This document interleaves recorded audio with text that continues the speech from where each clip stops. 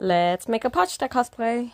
Now that I have the chainsaw for my forehead, it's time to make this handle, this one right here. This is a work in progress, Pochita cosplay part 3, how to make the handle. I started by looking in my kitchen for some aluminum foil. I took a long strand and squeezed it into a long line and shaped the line into a Pochita handle, making sure that it fit around my head.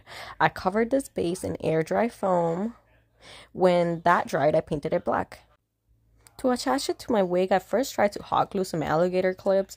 They would fly right off, so I used super glue and this worked great.